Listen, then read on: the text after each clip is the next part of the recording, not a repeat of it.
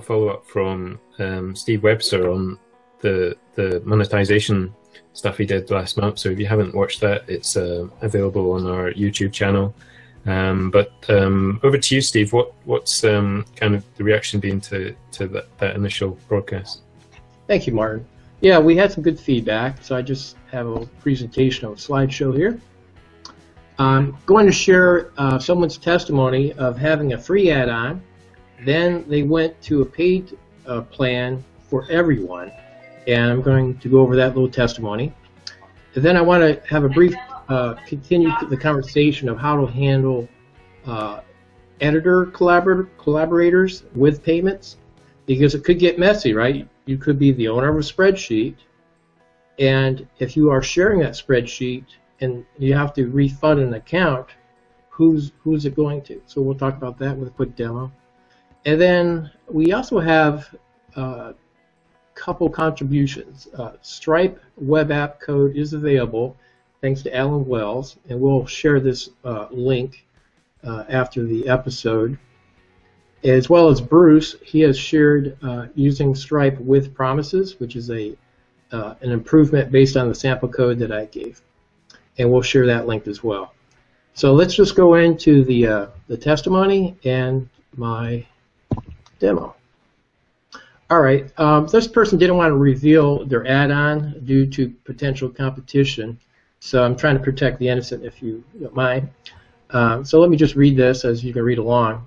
He said, for a long time we offered everything for free, and even after introducing a paid version, most features remained free. Recently, we removed most features from the free version, essentially forcing many users to get a paid plan.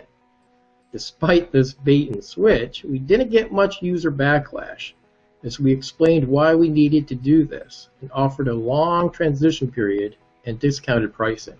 So let me interrupt by saying he was very sensitive to the customer, right? So I think that was handled that very well. He continues, we now offer a free trial with full functionality for 30 days, and then they have like a pro version with most features for certain dollars per month. And they actually have another level with even more features with more dollars per month. Or the user can continue for free, but losing most of the features. We're doing the payments on our own site instead of within the add-on itself, and they're offering both Stripe for credit card usage or PayPal if they want to pay from their PayPal balance. Buyers can choose an auto-renewing subscription or a one-time payment. We display pricing in either United States or Euros, depending on the user location.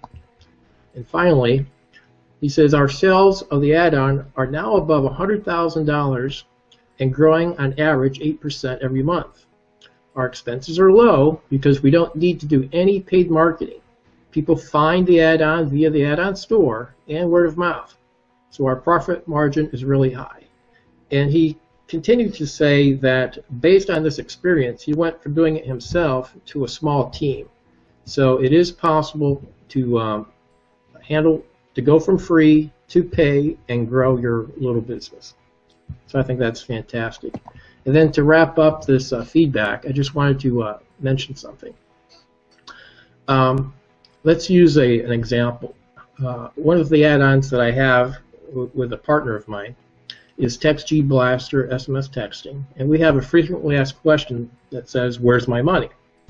And we state, account balances follow the owner of the spreadsheet. If you purchase using a spreadsheet you own, you will get the credits. If you share the spreadsheet with someone else and they buy more credits using that same spreadsheet that you own, then the credits will go to your account, which is actually great for delegating, for like businesses. But don't worry, they will first get a notification explaining this fact if we detect they are not the spreadsheet owner. So I just want to give a quick demo, and then we'll wrap this up. So let me enlarge my screen here. So here's TextG Blaster add-on. So right now there is the remaining messages is 0, so it's time to refund on the next usage.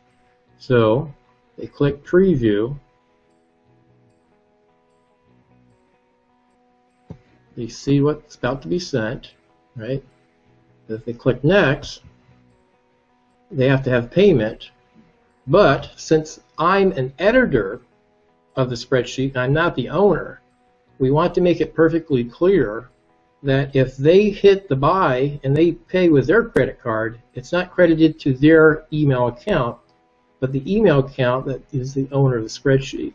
So the point is, you could receive payment and assign it to, like, let's say, user properties.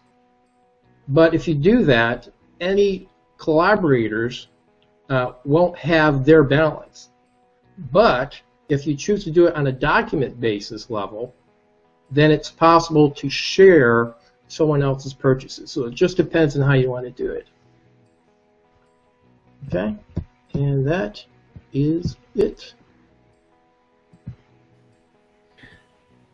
So I suppose the immediate question that springs to mind is, so how are you storing that data? So are you using the property services, or for that particular aspect, is there a back-end database? Yeah. For the texting add-on that we have, we are using a database, in this case a spreadsheet. And so when someone installs the add-on, we get their user email address, and we assign, like in this case, 50 free credits. So it's the owner of that spreadsheet. But if they share that spreadsheet with someone else, they can still use from that person's purchase. So it's true collaboration, right? So that's how we handle it. It's fantastic to see you can make money from add-ons, even though that Google haven't got. They keep talking about monetization, built in, but people have gone off and done their own thing, and I suppose if you've got the good product, people will pay for it. That's right.